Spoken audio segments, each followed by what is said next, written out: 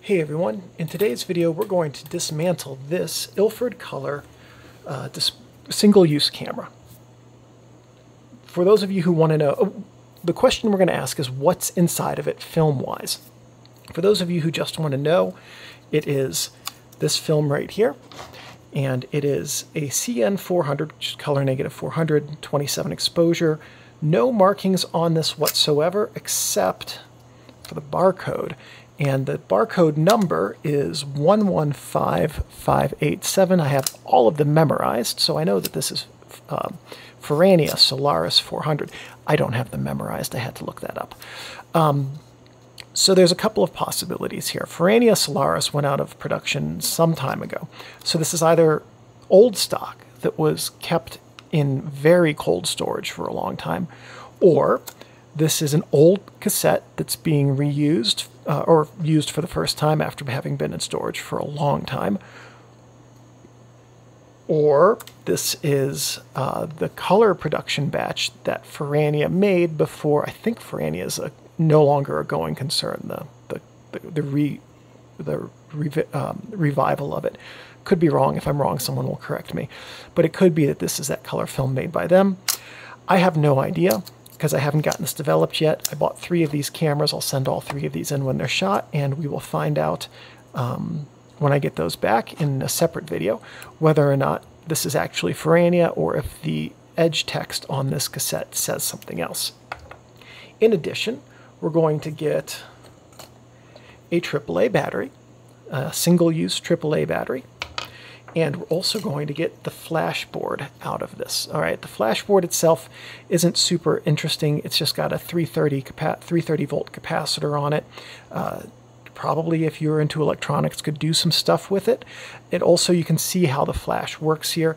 When this slide flips out, it stays out, and that pushes this button down, this contact down, so that it makes a connection which transfers power from the battery to the capacitor to discharge the flash when the flash is actually used. First thing we got to do here is advance the film the whole way.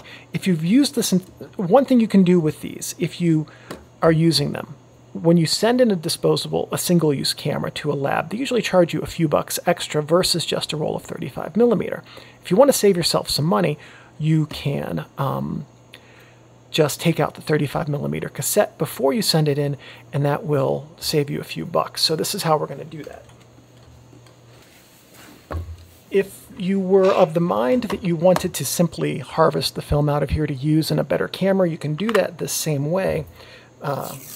It's, I don't think, the best use of money, but your call. We're going to cover up the lens because I don't want any light recorded on this film. So I'm just going to use a nickel because it's sitting here.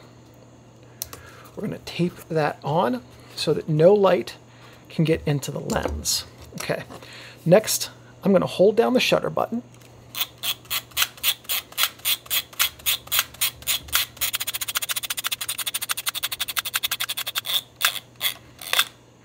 Okay.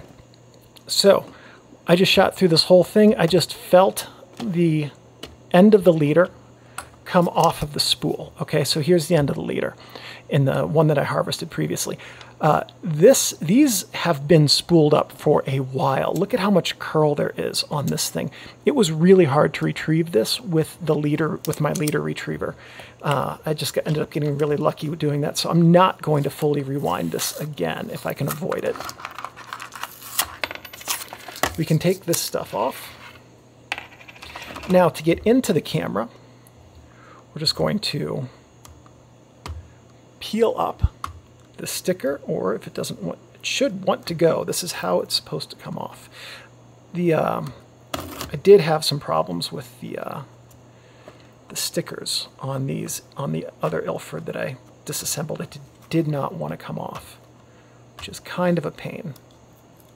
But you can see here, if you're just going to harvest the film, here's how you do it. The AGFAs. There we go. Okay. And it is going to make me rewind it the whole way, isn't it?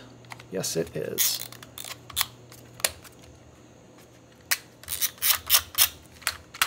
There we go. Well, I'll retrieve that later. And if you are getting multiple of these and you want to keep them straight,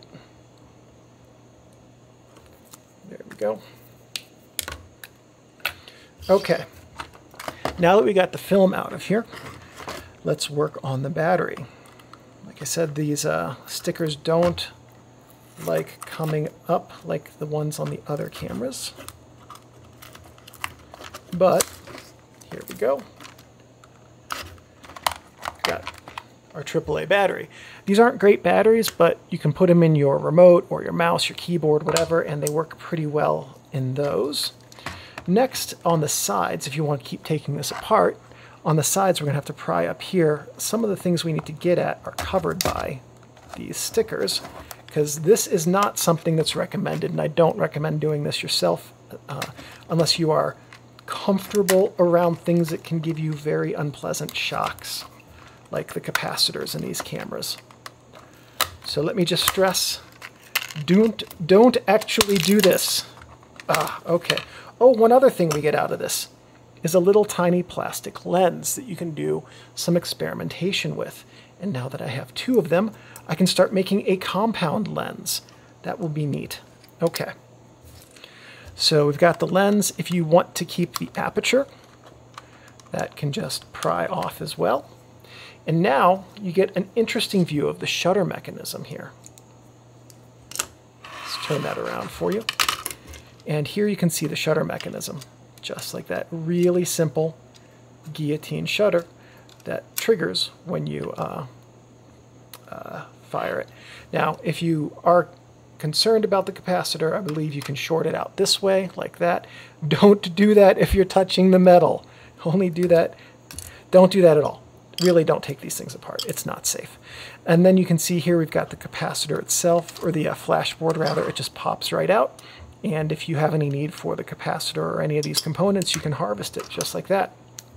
These are pretty basic cameras, and these ones, unlike the AGFA ones, which we'll take a look at in a separate video, the AGFA ones can be reused a little bit more easily. These ones are not meant to be reused. In fact, if there is a way to reuse them, I am unaware of it. So, time to put this guy in the recycle bin. Yes, we're going to call it the recycle bin. Thanks everyone for watching, and I'll see you in the next video.